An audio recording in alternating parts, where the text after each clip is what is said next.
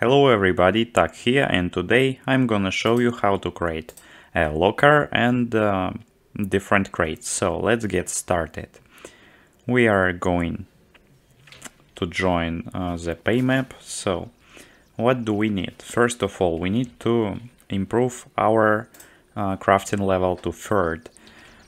Then you need to find any melee weapon, and you need to catch the trees. After it, you need to pick up all of these items. This new sound sounds so good. And now you need to decide what do you want to create. For example, you can create a crate. Oh my god, create a crate. So, and this is a crate. To create it, you need to make a plank and find some sticks. So if you have a pine log, you can craft the pine plank. You need a saw. Just click here and you have a plank. Of course, if you have a plank, you can craft a wardrobe, if I pronounce it right. Wardrobe, it's a big crate. And now we have wardrobe and a crate. So, how to create a locker? It's very simple. You need to find a blue torch, you need to crafting level to 3rd, and you also need some metal.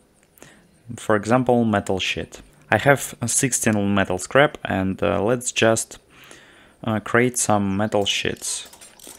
For example, 5, and I also need to create metal bar with blue torch. 1, 2, 3. Okay, and now we can just type locker and craft a locker, and we can place it.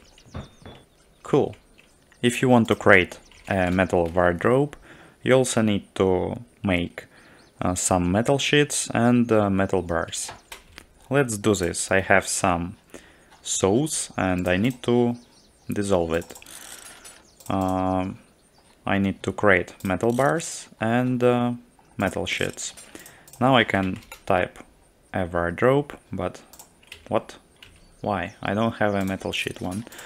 Wardrobe and need, and now I can just place it. Cool.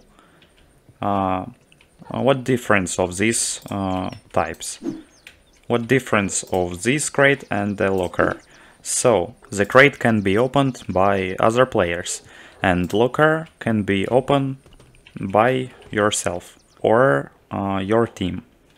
So, it's my first video guide, and I hope that you liked it and it will help you. So, goodbye.